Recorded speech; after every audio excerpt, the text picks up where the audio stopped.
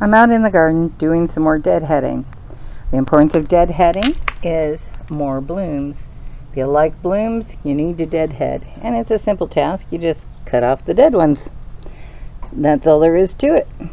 You try and avoid new blooms, so you kind of want to be careful when you do it, but you just cut them out of your plants. When you do this, you can see that this is a beautiful plant. It was deadheaded last time I did the gardening. This one here did not get deadheaded. It needs deadheaded desperately, but you can see that the plant is considerably smaller because it didn't promote the new growth. So, to deadhead or not to deadhead, the choice is yours.